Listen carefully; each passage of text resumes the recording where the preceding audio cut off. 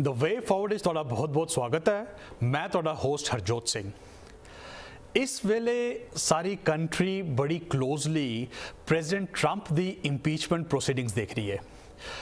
As we speak, December 18th, 2019 Wednesday, जिस वेले ये रिकॉर्डिंग हो रही है, इस वेले हाउस विच वोट पै रही है to approve the impeachment motion that has been brought.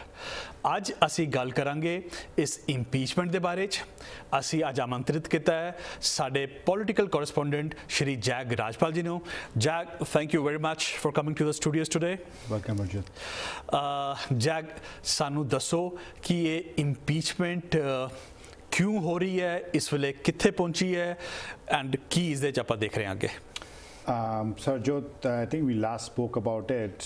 Impeachment start हुई सी almost 2 महीने पहले, around mid-September when the first time the inquiry start हुई सी.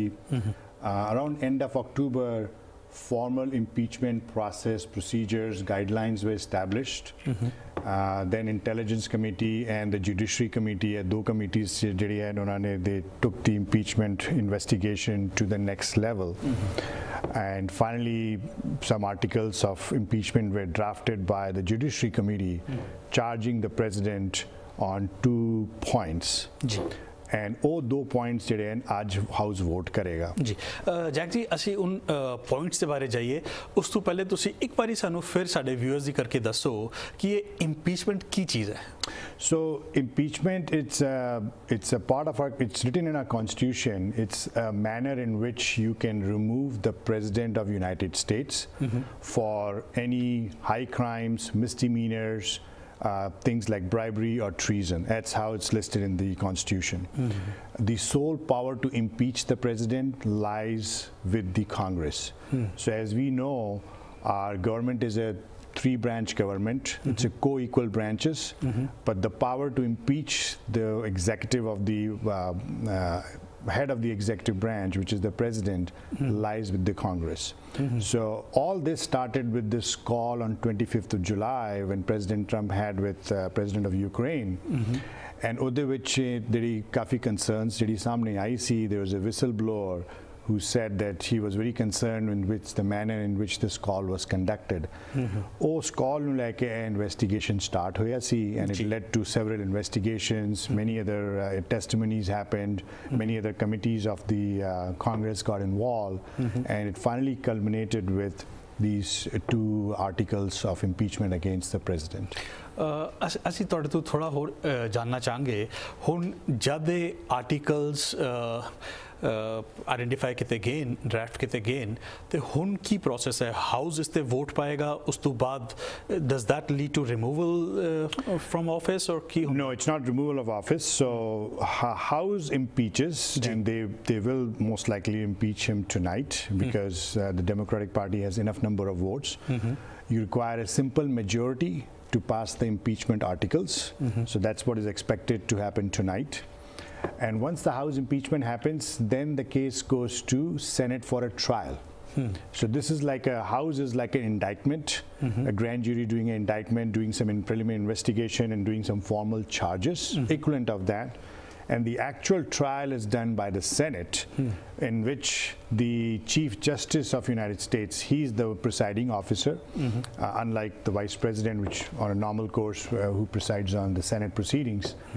And the Senate in the trial hundi hegi, outcome of that can lead to the removal of the president if he is convicted out of that process. If he's found guilty of on any of the charges. That's correct, yes. The difference being that for a Senate trial, for him or the president to be held guilty of the charges, threshold is much higher. You need 2/3 majority of the votes of the senators to say yes, we are convinced that he should be convicted of following articles. So ਸਾਨੂੰ ਦੱਸੋਗੇ ਕੀ charges ਹੈਗੇ president Trump ਦੇ ਖਿਲਾਫ ਇਸ ਵੇਲੇ? So there are 2 charges that are leveled against him. First is abuse of power. And the second one is obstruction of Congress.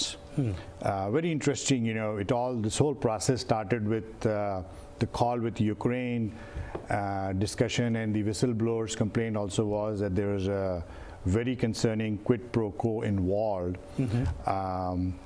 Then that's how the investigation started. It led to some discussions on that probably it's bribery cases are involved as well.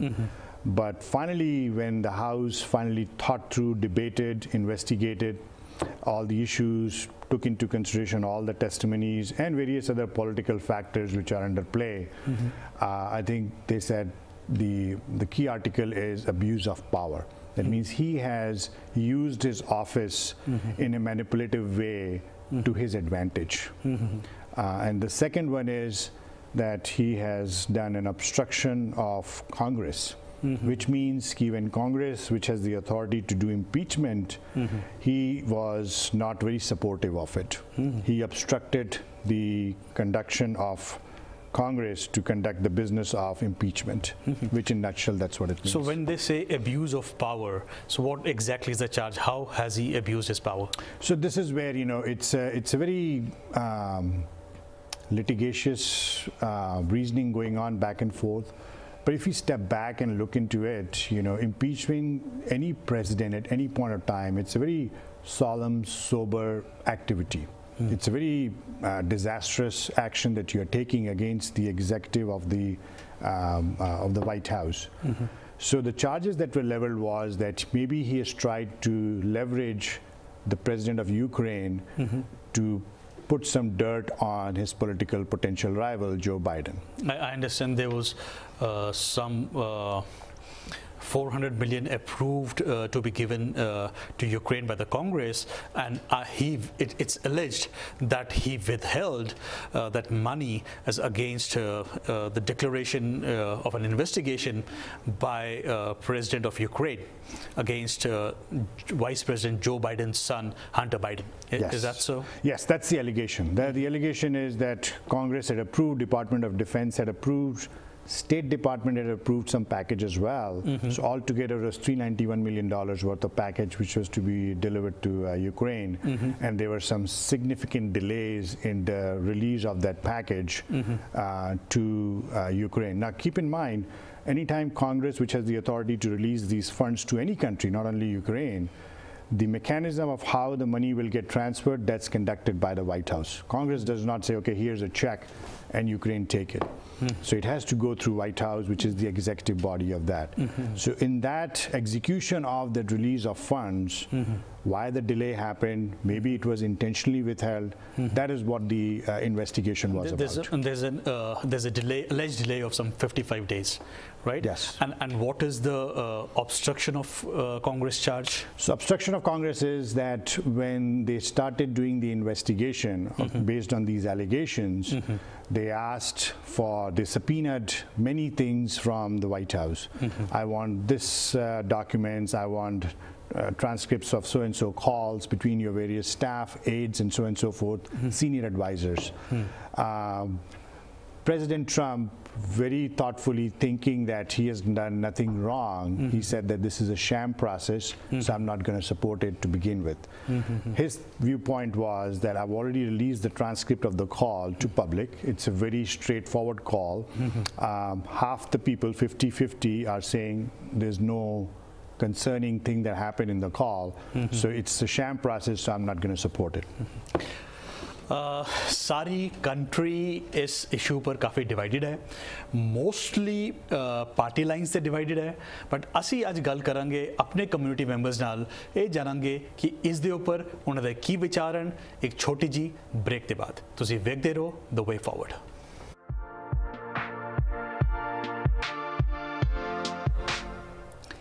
The way forward इस तुहाडा फिर तो स्वागत है। मैं तुहाडा host Harjot Singh. अज असी गल कर रहे हैं प्रेजिडेंट ट्रंप की इंपीचमेंट की। सो असी ब्रेक ते जान तो पहला गल कीती सी कि असी एक कंट्री बड़ी डिवाइडेड है इस इशू ते अज असी अपने कम्यूनिटी मैंबर्स नू पुछांगे कि वो इस इशू बारे की फील करदे न। Today we have with us mister Prithvi Thakuria, who is a senior business executive from Boston, and we have Mr. Gursheth Singh Gill, who is also a business executive from California. Mr. Thakuria, Mr. Gill, you're both very welcome. Pleasure is ours. Mr. Thakuria, how do you see this impeachment presently the country is undertaking? I think that, as you rightly pointed out, the country is really divided, right? And I feel that we shouldn't have been in this position in the first place. The reason being, if you look at the background and history of this whole impeachment, correct? Mm-hmm. One is the inquiry is not the organic outgrowth of serious misconduct. It has been an orchestrated campaign right from day one since Trump took office. Mm-hmm. If you can imagine, just 27 minutes after the president was inaugurated on January 20th, 2017, the Washington Post reported that the campaign to impeach President Trump had begun. Thereafter, Democrats introduced 4 separate resolutions from 2017 through 2018 seeking to impeach him. Mm-hmm. This is way before the Mueller or the Ukraine investigations that started. Mm-hmm. So these acts totally discredits the impeachment process that we're in today. They were basically chasing fire without smoke from the outset. Then comes the Mueller report, and there was no collusion or wrongdoing. And that was a bust as well. And finally, the Ukraine transcript on which they lashed their hopes are falling apart as well. But thankfully for the Dems, the IG report came much later, or else it could have been even worse. Mr. Gill, how do you see this whole situation? Yeah, you know what, on one way I agree with Mr. Takuri. I mean, you know, the talks about impeachment started right after the inauguration, and I think it's been spoken about it throughout in the media and things like that. But you know what, talks about impeachment was always in the making for even President Obama, who was there for 8 years. I think it's more than just the talk about impeachment. It's the conduct of the president which is questionable over here.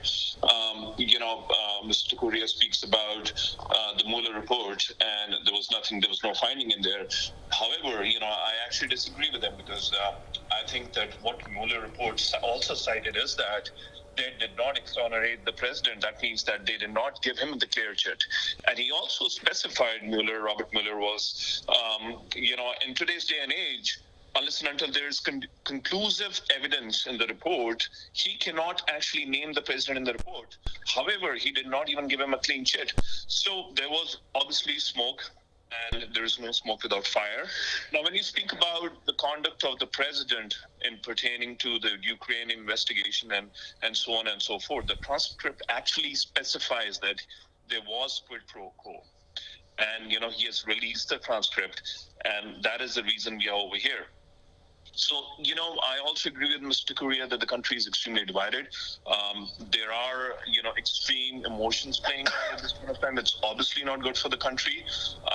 But, if you look at the bigger and broader picture, I mean, Donald Trump has done more harm to the country than it has done, in favor of the country, whether you look at the international politics, whether you look at the trade, whether you look at domestic policies, and whether you look at his team, who has, most of his important cabinet members either have been pushed out or resigned. So that is just my perspective on things. Mr. Gill, impeachment is a legal process, right, and is a constitutional process, and there are particular charges in this situation, in this case.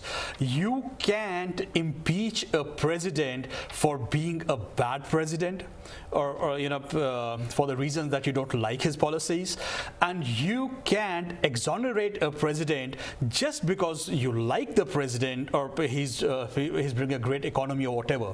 What we have to look at are the individual charges which have been brought in this particular case. The Mueller report might have something to do, with the investigations, but the two charges that we have before us, right, his withholding aid to Ukraine for his own political reasons, and obstruction of Congress. So, Mr. Takuria, do you think those two charges hold any water? I don't think so, because, if you have followed the impeachment closely, right, and if you have gone through all the witnesses that the Dems and the Republicans, both parties, brought, the first one, right, holding back information or, hurting or obstructing justice, right, by not disclosing information. But President Trump was the first one who said, you know what, you want to see the transcript, here it is, and he kind of displayed it to the whole wide world, right? So, and there was nothing there, and there was a lot of spinning that took place around that. That's number one. Then number two, to your point of holding aid to Ukraine now, and that people talk about quid pro quo out there. Now, if you look at the transcript and if you look at the timeline of event that took place, Ukraine eventually got the funding without any official investigation being initiated by the Zelensky government. But not before Congress intervened. Not really, though. I mean, if you look at the entire timeline and if you have a open-minded thing from all the different sources, right? So sometime around June or July, whenever this first phone call took place, Ukraine as a country, has been known to be highly corrupt and all the issues that they've had, right? Okay. And right from the get-go, President Trump, from 2017, he kept on saying that I'll be very, very careful of who gets our national aid, because at the end of the day, it's taxpayers' money, and we'll make sure that it goes to the right hand.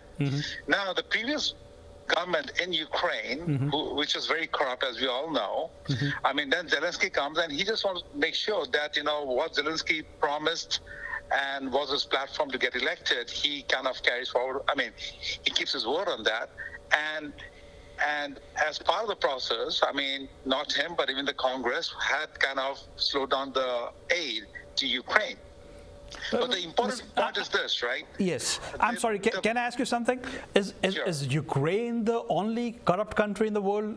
Or no, but is there any other country withheld? No, I'm sorry, it's a standard protocol. No, that's not the only one. There are a lot of other countries. Like if you look at Pakistan, if you look at a few other countries where aid were withheld, the same rule applied. It just wasn't Ukraine, correct? So Harjot, if I may interject out here, and Mr. Takuri, and I'm sorry that I'm interjecting out here, is only because, the aid was approved by Congress. The President of the United States had no right to stop it unless and until, the Congress again votes on it. And the aid was not in terms of money or in terms of food or in terms of logistic. It was specifically for defense, because there's a history of Russian aggression and the annexation of Crimea, which has happened. And there were javelins, which were, I think short-range missiles, which were supposed to be delivered to Ukraine. And there's no sense of corruption over there.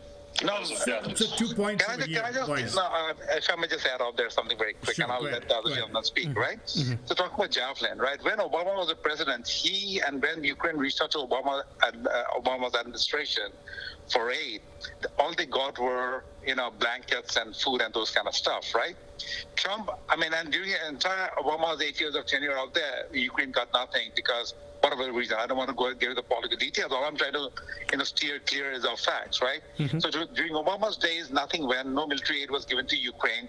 And when Trump comes along, and he had one litmus test, a sniff test, saying that countries who receive the U.S. aid has to prove that they're doing the right thing, and these are all the attributes and checklists.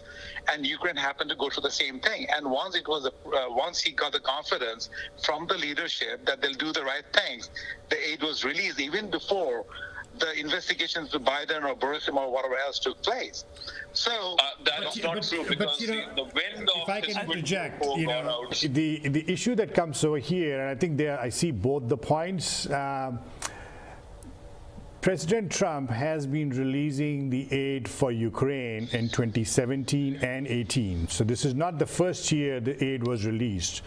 So the question, I think, on the arguments on both sides. So I'll take the first side, that why has President Trump not objected to the aid being given to Ukraine in 2017 and 2018?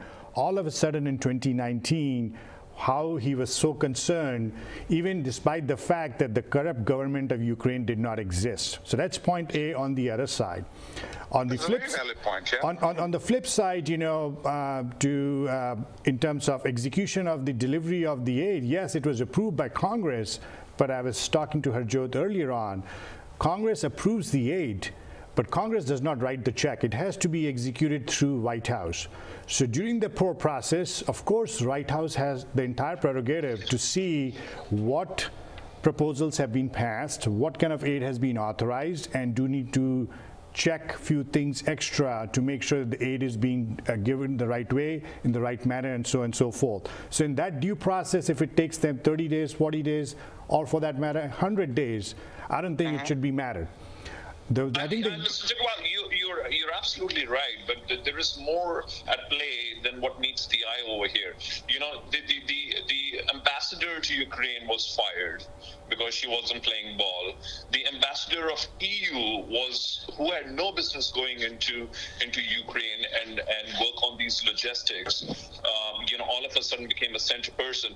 And then, except for the State Department, who should have been involved over here, you have this personal lawyer going and trying and digging dirt for, against the political rebel. So I get all the part, who writes the check, what is, who's responsible for what. But you know what? I mean, so much is happening in Ukraine, and you're talking about a president who has been known to do things his way and leverage his personal connections or leverage his business interests more than the interest of the nation. I mean, look at the hotel in Washington, D.C. Everybody is prompted to come and stay over there, and he writes back taxes for $10,000 a year on it. I mean, that's one more example. His son-in-law is the head of the international policies for Middle East and not the State Department. His son-in-law makes direct phone calls to Saudi prince, on a first-name basis. I mean, what are you talking about over here? Yeah, so Mr. Gill, I would like to jump in, and I would like to say again, there are two charges here which we are discussing, right? And you can have your political disagreements, or you can have accuse Mr. Trump of other misconducts, but right now, what the country is discussing and what we are discussing are those two charges. And I think we have this much of agreement. Yes, there was a delay in release of those funds. The two arguments are whether it was done to, because there was corruption, and Mr. President had the good faith,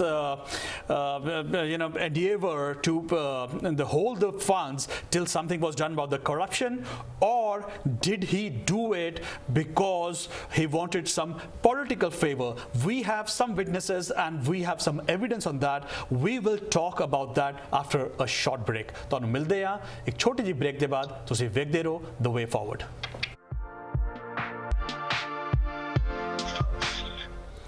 The Way Forward ਵਿੱਚ ਤੁਹਾਡਾ ਫਿਰ ਤੋਂ ਸਵਾਗਤ ਹੈ। ਮੈਂ ਤੁਹਾਡਾ host Harjot Singh.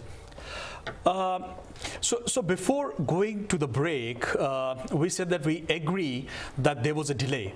Now what we have to establish is what was that delay because of, right?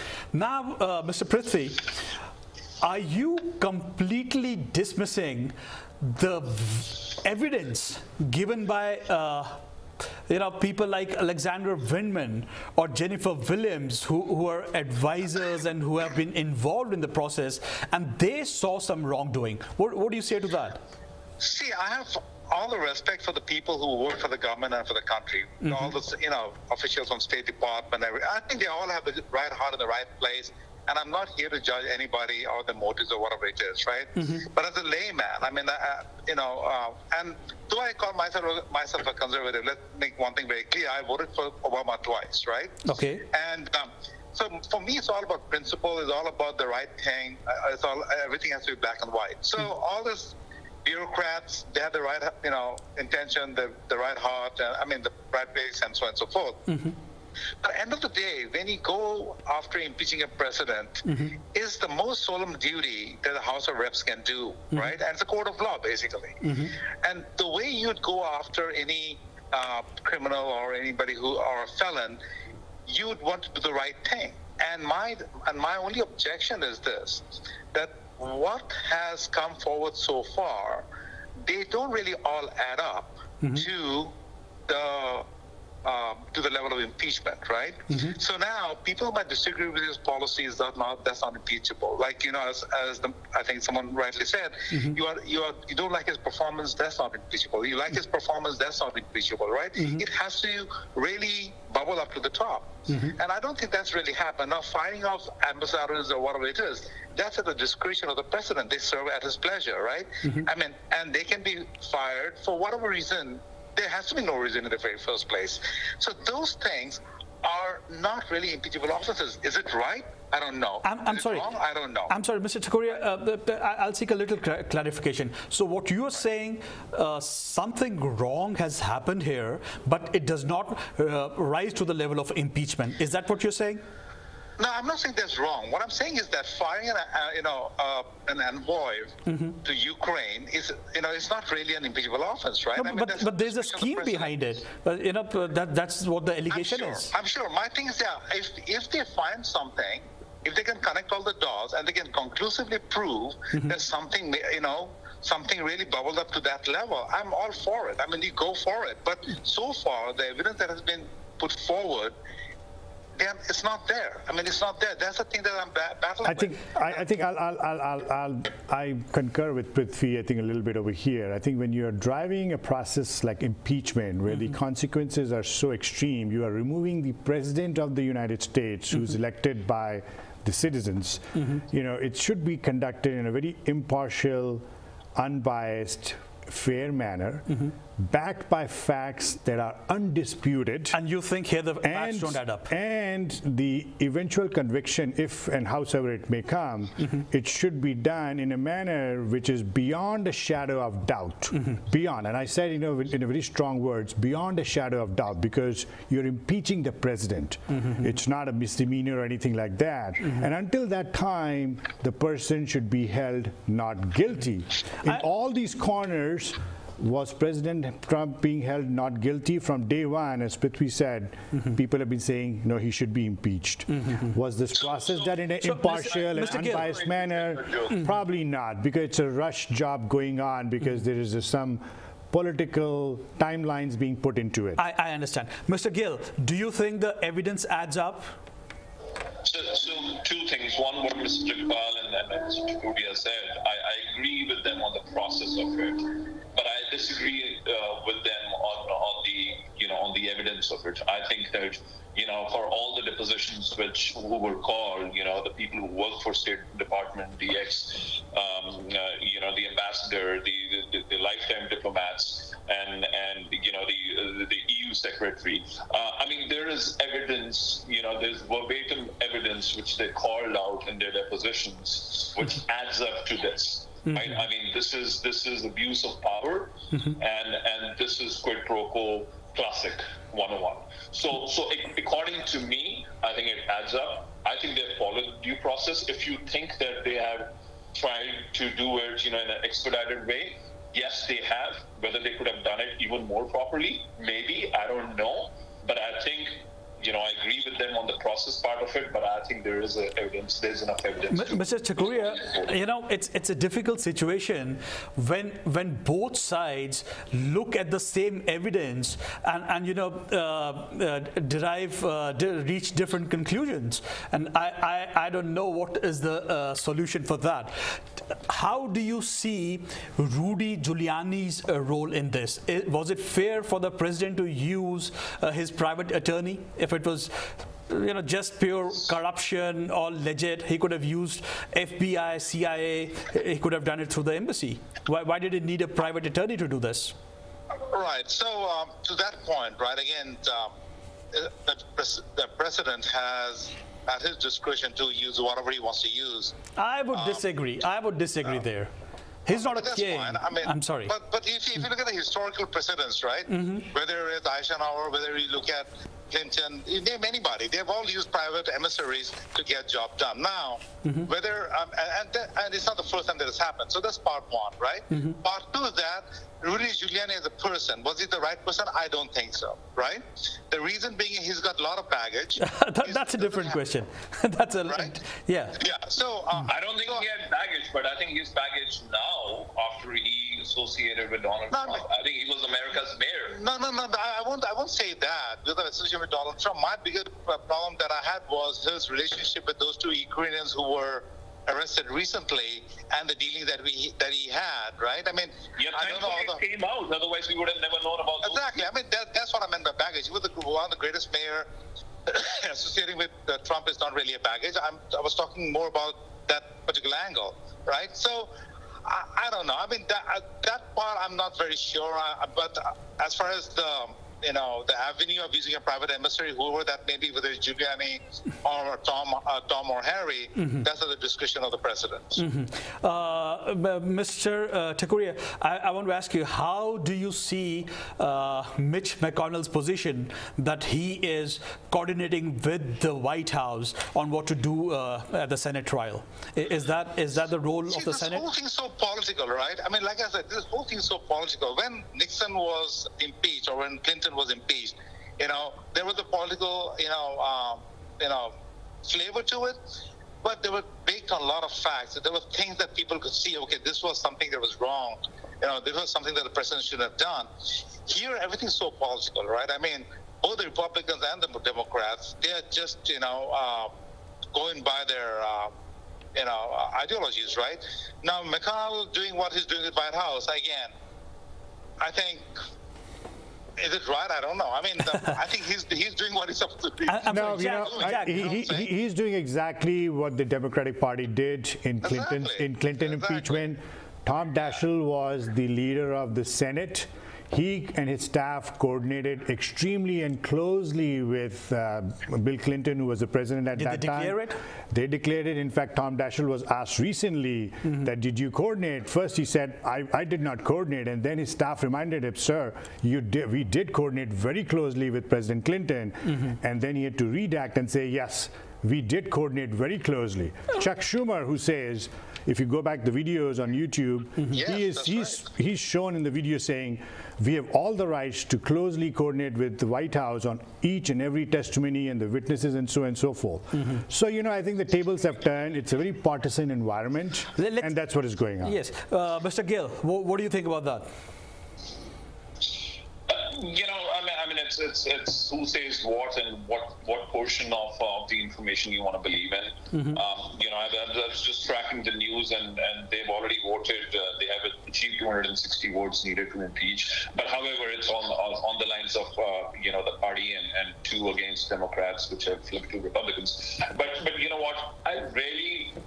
There is so much going on in today's day and age.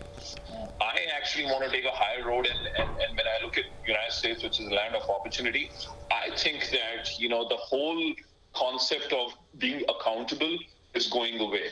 And that is my biggest problem with this. I want to see that if you do something wrong in this country, you are actually held accountable. Nobody's above the law. So that is my perspective, and I really don't want to get into what YouTube videos and who said what and who aligned with what with President Clinton and who's aligning with this thing. As a matter of fact, one of the Republicans. Mr. Gill, we understand that Mr. Takuria has some constraints on time. Before we let him go, just one last question, Mr. Takuria. How do you see these very close associates of the president, his advisor, his national security advisor, 5 people in total being convicted of crimes, felonies, being in jail? How do you see that? I think that's, like I said, like Mr. Gill said, right? No one should be above the law. If you have done something wrong, you pay the price. Does it show anything on the president being surrounded by these people, or you think he's oblivious of what's going around him? You are not proven until guilty, right? So just because they did something does not mean the president did something, right? And until proven otherwise. And for the same token, after the IG's report came out, Comey's of the world, who were supposedly innocent, is coming out on the wrong side now, right? So we just have to wait and see. I think we have jumped to conclusions many times over in this country in the last 2-3 years, right? From the Mueller report to 29 minutes after swearing on the president and so on and so forth. So I think we just hold our horses a little bit, let the chips fall where they might be, and take it from there. But I totally agree that this country is really breaking apart. I think this political impeachment is a horrible thing for the country, and I think we should get a quick closure on this one. Yes. And the last part that I'd like to add is that whatever we hear, there have been precedences in every dimension of it, whether it's White House coordinating with the Senate or the Dems blocking witnesses. Those are nothing new. That's kind of political game playing. I mean, it goes on, right? So nothing new. So we will know in a few weeks what is worse, the political, act of bringing in this impeachment, or the lack of accountability which some people are alleging at this stage. Mr. Takuria, we really appreciate your taking out this time at the short notice. We wish you had more time, but we will love to have you here again. Pleasure is absolutely mine, Harjot. Thanks a lot for having us here, and thanks to the rest of the panel as well. Nice talking to you, gentlemen. You're welcome. ਅਸੀਂ ਮਿਲਦੇ ਹਾਂ ਇੱਕ ਛੋਟੀ ਜੀ break ਦੇ ਬਾਅਦ।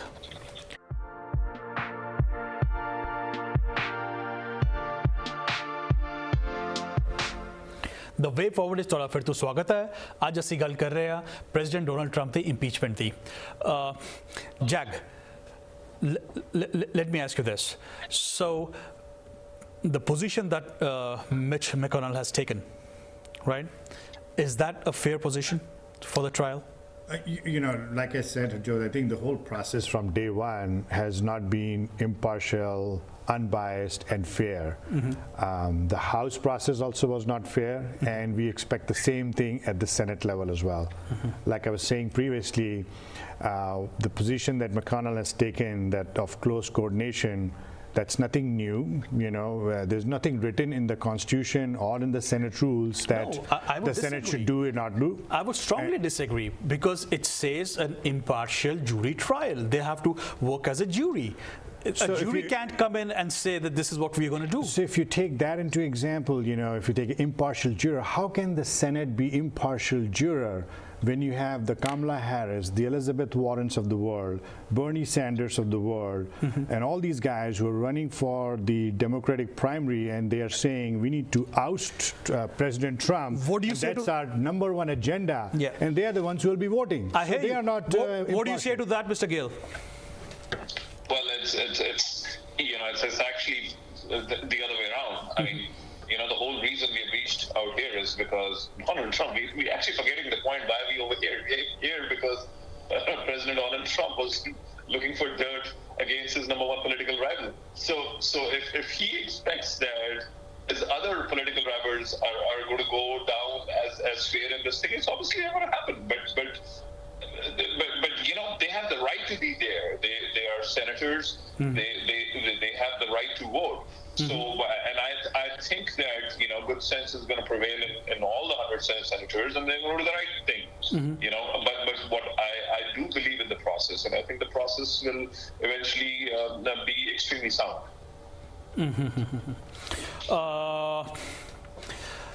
Jag, how do you see all these convictions about President Trump? I think there's some very serious allegations that are against him, and there's some element of probably, I think, seriousness in there. We just haven't seen, or we haven't given it enough time.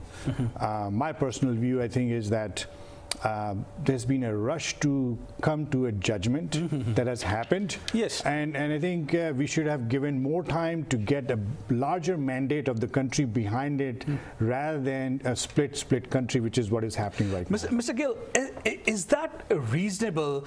Just because you don't want this process to go too close to the election, the general election, you are rushing it up. Something which is this serious, is that the kind of seriousness it deserves? Yeah, but again, and the flip side is that if the Democrats don't rush into it, the Republicans are going to make a play that this is because we are in 2020, this is the election year, and that's the reason Democrats are doing it. No, it's the other way around. They're doing it because it's all over. They're doing it because there's something wrong over there. They're doing it because they're holding the president of the United States accountable. So they want to do it before the Republicans call it, Ukraine murder. This is the election year, and this is the reason why they're impeaching.